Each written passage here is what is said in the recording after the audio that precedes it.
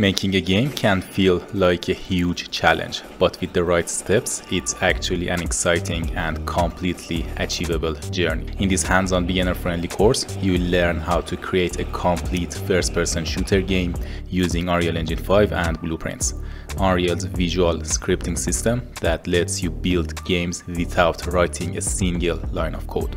Hey everyone, my name is Ali Reza, and together we are going to create a fully playable game using Unreal Engine 5 and Blueprints. You'll create a zombie survival game where enemies chase you and attack in waves, testing your skills as you fight to survive.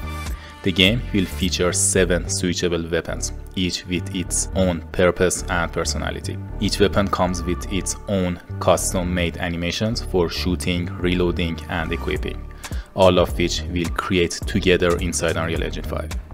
We'll also add ammo pickups, win and lose conditions, impact visual effects, and ragdoll effects to bring the world to life. This course is organized into 3 structured sections, designed to take you from complete beginner to building your own playable games step by step.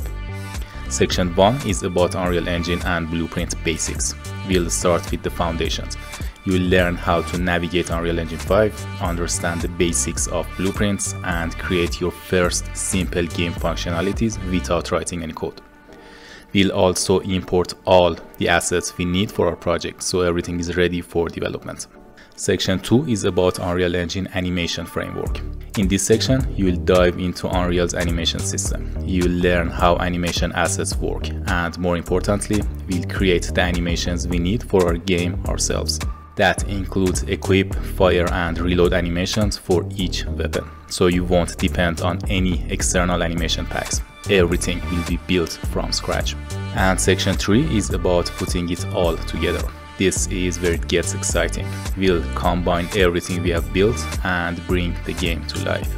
You'll learn how to set up a weapon switching, shooting and reloading mechanics, enemy AI, the game HUD, and a wave-based game mode. We'll also implement win and lose conditions, and finally package the project so you have a complete polished game ready to play or showcase.